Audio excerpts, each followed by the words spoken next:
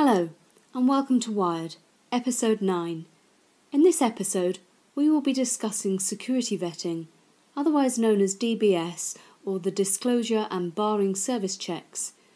The information in this podcast has been gathered from JPro Services' own bank of knowledge and the UK Government's DBS website page. You can find out more at www.gov.uk/disclosure-barring-service-check.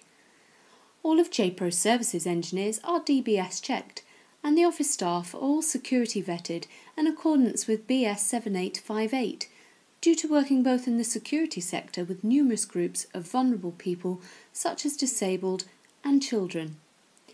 The Disclosure and Barring Service, or DBS, helps employers make safer recruitment decisions and prevents unsuitable people from working with vulnerable groups, including children.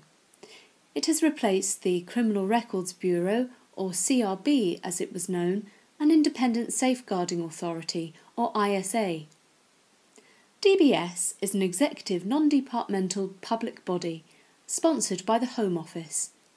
As a business, you may need to check someone's criminal record if they apply, for certain jobs or voluntary work, for example working with kids or in healthcare or security, or to foster or adopt a child.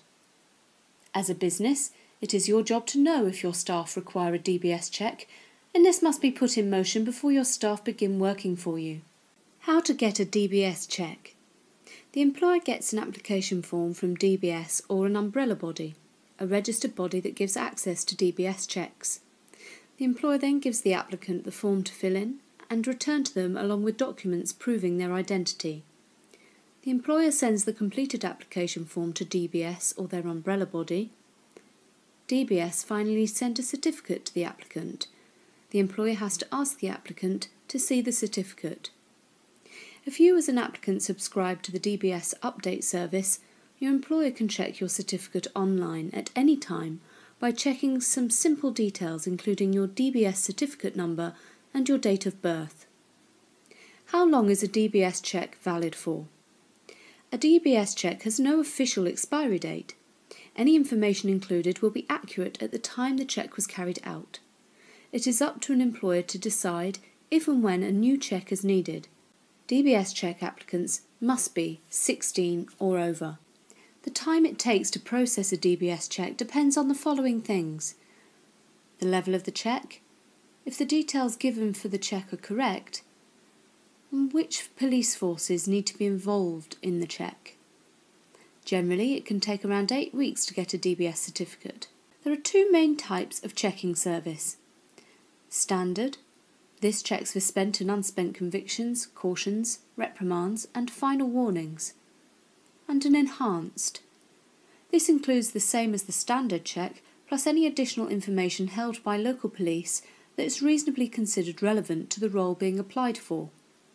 Warning: an employer can only ask for a barred list check for specific roles. It's actually a criminal offence to ask for a check for any other roles. Checks for eligible volunteers are free of charge, for example people engaging in unpaid charity work. The person going through a DBS check, or the applicant, must give their employer original documents, not copies, to prove their identity. The documents required are grouped into 3 sections. Group 1. Primary identity documents, for example passports or driving licences. Group 2A. Trusted government documents, for example marriage or birth certificates. And Group 2B. Financial and social history documents, for example mortgage statements or bank statements. As most of you will use fewer than 100 checks a year, use an umbrella body because you can't register directly with DBS. The person being given a DBS check, or the applicant, can check on the progress of their application using the DBS tracking service online. Are you able to reuse a DBS certificate?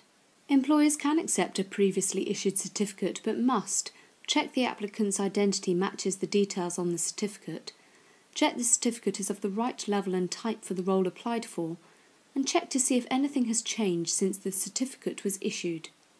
For more information on security vetting, please visit www.jproservices.co.uk and get in touch with us today. Make sure you and your staff are safe in our hands.